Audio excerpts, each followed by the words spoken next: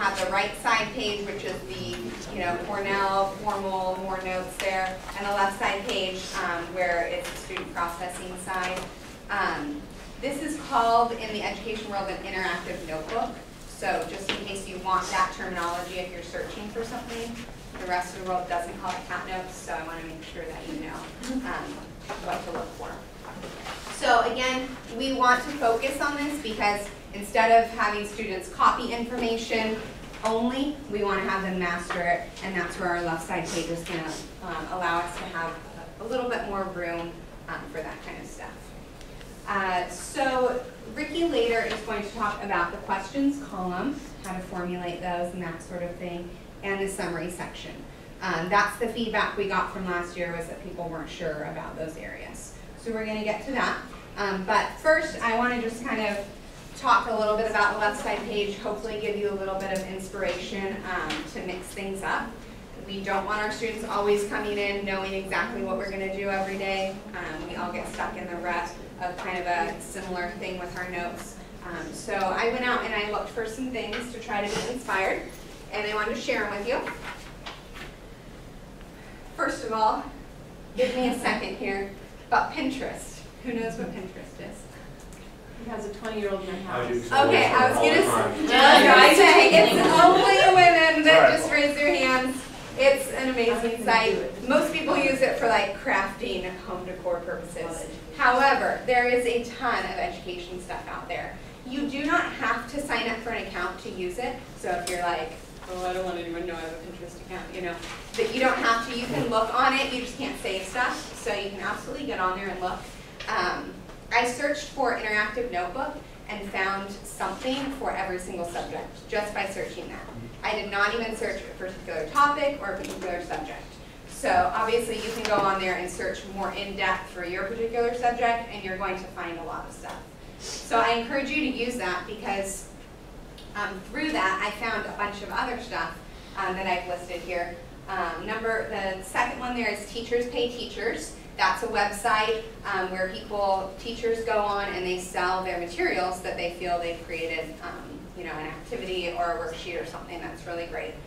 So there are some things that are free. There's also things that are pretty inexpensive. So to me, if I have a topic that I just can't come up with something I feel is, really good, and I go on there and it's $2 to buy this activity, once in a while that's worth it for me for a few things. So something to check out there. The next one there, this word here, Dinah, is I think the lady's name. She creates foldables, which I'm going to discuss in a minute. So if you want to write that down, that's just for the foldables that I'll discuss. And the last one is just blogs. I found a ton of different math blogs through Pinterest, and I stole my entire first unit of lessons from there for this year. So I'm pretty excited about that. And if you feel like you're not creative, there's a lot of people out there way more creative than me, and they write amazing blogs and share pictures, and I'm going to keep stealing. So I want to encourage you to do the same thing. And I have a bunch of stuff that I stole in different subject areas to try to just, kind of inspire you to get out there and look for some different things. The foldables that I was talking about, this is a foldable. I'll actually just show you here. Now, Dinah sells books on all these different foldables for different subjects. However, you don't necessarily need to buy the book for the templates because this is just a sheet of paper. I folded it up, cut these strips. So the template is just like lines where to cut. You probably don't necessarily need that. So if you look out there on Pinterest and blogs, people have lots of these foldables that you can do for free. You could even use binder paper if you don't want to waste the precious white printer paper, as I know it's in short supply. So I created this one obviously for math for me. It's got properties, and it's got all these different algebraic properties, and when you open it up, each flap, it has the definition and an example. Okay, now, if you think right now for your subject, I would think that you can think of some way to use this for your own subject. Dates, people, vocabulary. There's got to be something. And it's so simple, and yet, all of a sudden, they got to cut and paste. And they're so interested in writing down this information that you would have just had them copy down anyway. And then it's so much fun to go back and open flaps. It's something so easy to do, and it makes it more interesting for them, and you know what, it makes it more interesting for me too. So, you know, use that kind of stuff. There's tons of different foldables. This is just one of them that I found. And can I just ask, in terms of cat notes? So that one there, for me, I would probably put on the right side page in the notes section, because it is just what I would have had them write down. There's a couple other things that I would do on the left. And you just have them paste it into, like, for you guys, they have notebooks, right? Yes, I would just have them paste it in there. So here is a very similar foldable. It's only a picture, so I can't open the flaps. Darn. But this is figurative language. It's got, you know, the simile and metaphor, so you could then open the flap and, you know, whatever notes you would want to do in there. So you can apply this type of thing to any subject. What did you have on the right page of your foldable? On the left page, that's the page that folds. You have It just had a title. This here, you mean? Or? I'm the other not seeing one. it around. I think she means when you open. Definition and example. Oh, example. Okay, thank you. Here's another foldable. These ones fold up for Newton's laws. So there's a science example. Sorry, they're hard to see because the pictures are so dark, so that's why I'm going to pass them around. Here's just a different style of foldable. 3 flaps open. Picture, dictionary definition, their own definition, and the word is up there that you can't see. So there's a vocabulary one. But again, I think, you know, it doesn't have to be vocabulary. It can be used for a lot of different types of stuff. So something interesting, I'm going to try to use some of them. It does take up a little bit more time in your class, but if it gets them to write them down and be more interested and interactive in, you know, writing down the notes, then I think that time is worth it. So that was probably, I would say those would go on the right-hand side. Okay, these are some left side things. Let's say you do some notes on a person. This is a Facebook page for that person. And the reason I would say this is the left-hand side page is because they're going to come up with this stuff. They're going to process all the information you taught them about the person, maybe a video you watched on the person, and they're going to have to come up with like favorite music. Okay, you really have to understand what you just learned about a person to try to come up with a song that they might like. Or if you can't think of a real song, they could come up with a pretend song. And when I found this, it even came with the template. So again, get out there and search because people did the work for you. You can download this, you don't have to make it yourself. So I can, you know, think art, history, English, math, those all have different people for historical stuff. So this could work for a lot of different classes. This one is super simple and really hard to see. This is right here. There's like a little thin strip of paper that the teacher wrote questions on that they wanted the student to answer, and then they pasted it in. So this would be like left side page, some questions to answer, and then the student just wrote them. That saves time with writing the question down. Also, it guarantees they have the question, because I don't know about you, but I can't stand when they don't write the question down, because how are you supposed to go back and read the notes and study from that? But again, for some reason, when we paste in the question, it's a lot more fun to answer them suddenly. For some strange reason, we're more invested in our notes. And one last one I'll talk about. This is, this person took the causes of the Civil War. They then had them draw a house. They created 2 stories, a north and a south, and they, you know, had to fill in the information. So it's taking maybe, again, you taught them a bunch of stuff about the Civil War. Now you're asking them to create this graphic. So they're having to take the information and master it and think about it, reorganize it in some way. Any questions on that stuff?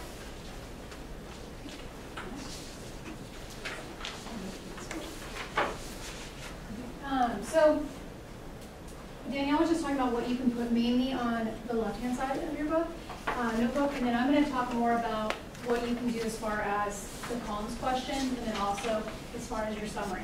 So what I'm going to do is I'm going to have you guys be students for a second. I'm going to have you start with your essential question, and for those of you who are new to Cat Notes. Your central question is basically your objective, or it's the question that's you want them to be able to answer by the end of the day. So the essential question for you guys today is over here. It is, what are the key differences between a summary and reflection? So go ahead and write down that essential question first. And what you're going to be using is, in your folders, you should have this paper right here. It has a blank side right here, and then it has the Cat Notes over here. So at the very top it says essential question. Go ahead and fill that. Let me read it again so we can see it. Oh, yeah, and I can actually pull this up. It's okay. Just read it so Yeah, I can read it? I think Okay. everybody else can see it. What are the key differences between a summary and reflection? You're very welcome.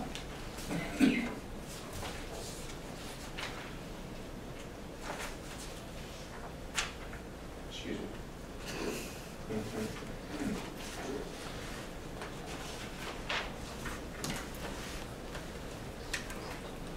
Okay, so when you're starting off with your notes, if you're doing just your regular notes for the day, you're going to do your essential question when you start your notes.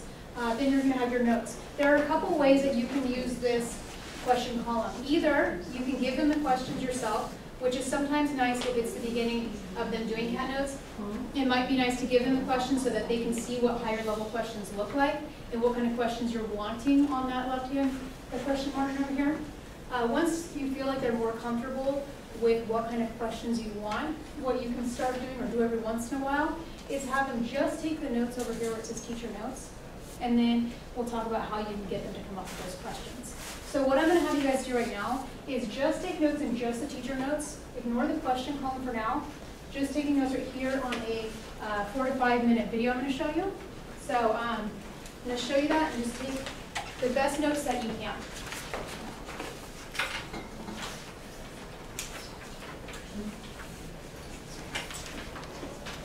So that leads us to the question, why summarize for Cornell Notes? The first is that in Cornell Notes, you are recapping the most important information that occurred. You're noting the key ideas and main points from a lecture.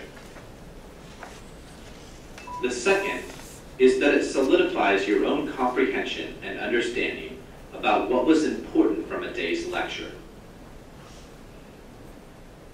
And finally, it provides you something that you can go back to and read very quickly to get a gist or a main idea about what was covered in a lecture, which will help you study right before a test. So then how should you summarize your Cornell notes? The best method is that if your teacher gives you an essential question, use that as a quick write prompt that'll help you identify the main points from a lesson in order to generate 3 to 4 sentences. But even if the teacher doesn't give you an essential question, you want to try and think about your own overarching question, but ultimately drive back to that thought of, what did the teacher want me to learn today? The next logical question is, why reflect for tutorials and learning logs? The first is that it allows you to self-evaluate your own learning and understanding of material. It's also about self-improvement and the improvement of the process so that when you come across this information the next time, you'll have a better understanding. You also want to make sure that you're making connections with other learning and with real-life situations of when you might use this information. And finally, ultimately, it's about the growth of the learner, to learn from past mistakes and to continue past successes. One of the ways to understand what a reflection is to understand what it is not. As an avid elective teacher, I used to get reflections like this all the time after tutorials. Today, during tutorial, I help John understand how to solve systems of linear equations. First, you need to convert the equation, blah, blah, blah, blah, blah. This is not a reflection. It is a summarization about key events that occurred. It's not about making connections to personal learning or growth. So then how do you reflect? The types of questions you want to ask yourselves are things like, Honestly, what is it that I understand now that I didn't understand before? Be realistic, be truthful. How did you come to that understanding? Was it a question that was asked? Was it a source that you looked at that you hadn't seen before? And possibly, just as important as understanding what it is that you know, is an honest moment of what don't I understand. A lot of the times we think of tutorials as these magic bullets where we suddenly find out every question that we have. The reality is that a lot of the times there are still things that you don't understand walking out of that tutorial. You need to be honest with yourself about what it is that you don't know. And then how am I going to learn that information? Are you just going to passively wait on it till the next time it comes up? Or are you going to seek out a teacher or go to after-school tutorials or set up a study group with your friends? And finally, you want to look at the connections that you can make between learning. How does the new information that you have relate to other information and other ideas that have occurred in the past?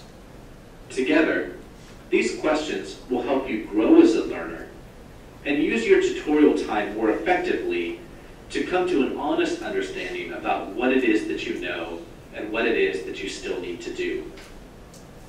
I encourage you to go back and revisit the essential question and summarize what were the key distinctions that characterize summary versus reflection.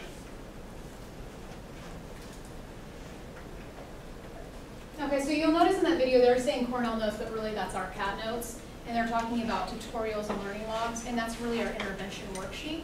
So they're kind of giving you an example of when to use a summary with CAT notes and when to use a reflection with the intervention worksheet that we use. How many of you guys felt like that was really quick and it was hard for you to write down everything?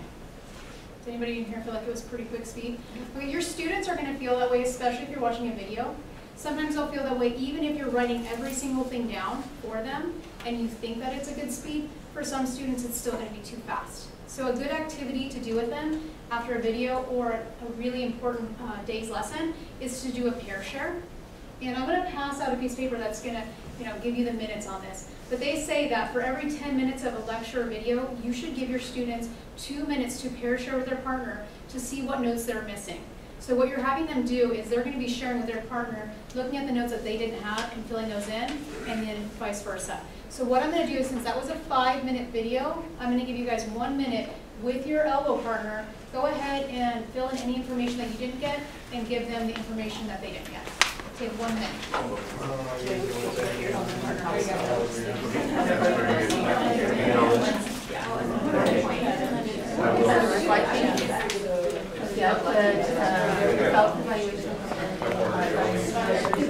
If you want to be with a child,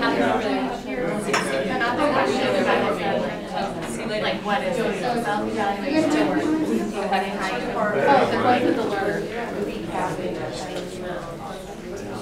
Why? First, what confused me is that they're not using the same terms. Why don't So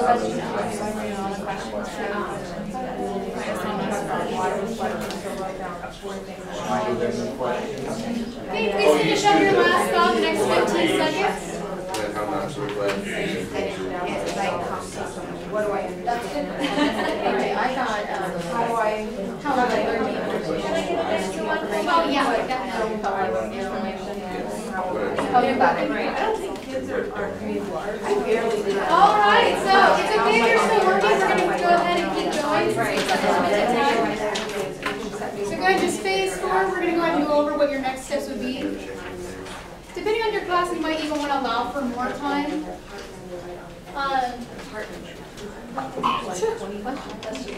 Okay, so depending on how much time you have for this activity, you could just have them look at their notes, pair share with each other, and just fill in the information. You could be done with it at that point, or you could take it even further. What this little paper has on there is it gives you different ideas of how you can use the idea of pair share more effectively.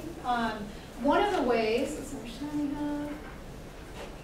Okay, yeah, I'll give you guys 2 minutes too. So one of the ways is, the notes over here, so I was talking about how you can have the students create those questions, is you can tell them, I want you to chunk the lecture that we just did in so many sections. So for this last video we did, it was pretty short, so you could probably chunk it into 2 main sections. So I would tell you, okay, what I want you to do with your elbow partner is to chunk these notes that we just wrote into 2 sections.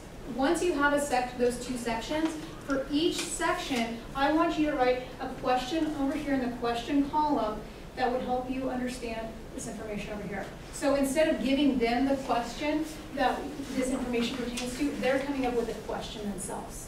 So what I'm going to have you guys do just to practice this, because doing it ourselves helps us to remember, and it also lets us know what the students are going to be going through and what questions they might have when we do this activity, is I'm going to give you guys 2 minutes, and I want you with your elbow partner to go ahead and chunk this and come up with a question for each chunk. So go ahead and chunk it into 2 sections. So go ahead and get started.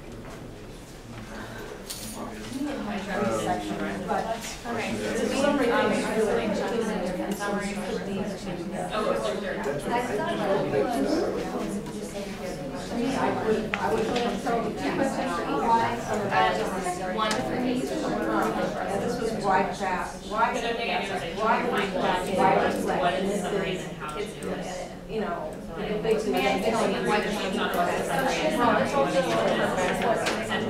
what questions to answer, because I think that how to yes, I think you missed the time here. Because I already did this, I took the notes straight off. So at the end, there. So if you're finished, you could challenge your students to maybe even read them and do like a level discussion about what I hear is when I know that yeah, this is all about and this summary. Okay, guys, you have about 15 more seconds to finish up. What do I understand? Yeah, well, I mean, what this is the question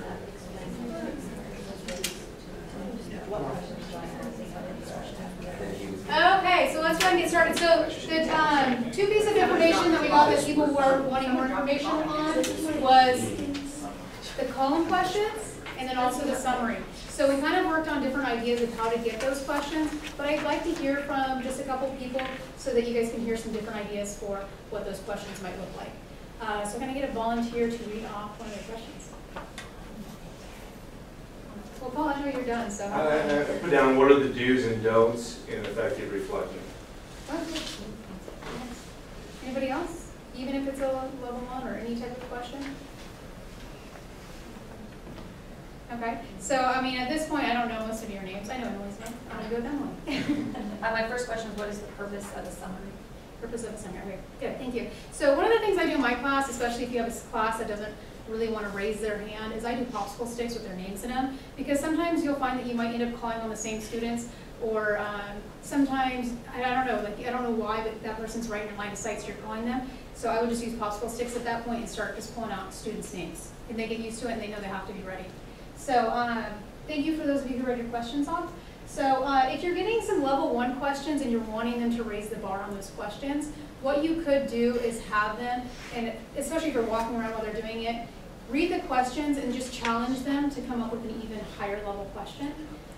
So that's one idea as far as building up that. And then there's some other activities you can do with that. There's not a lot of time, but if you're interested in learning more about how to get them to do those higher level questions, please come talk to me because I can help you with that as well.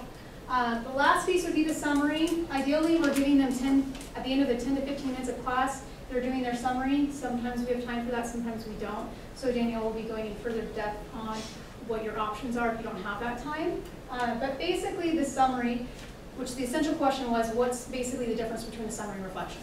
So your summary, what you should have when you're doing your CAT notes, that's when you're going to want a summary for the most part. Because the summary is going to have them restate what they've learned with the essential question. So they're answering that essential question, and it's showing that they comprehend what they have learned. So that's what's important about a summary.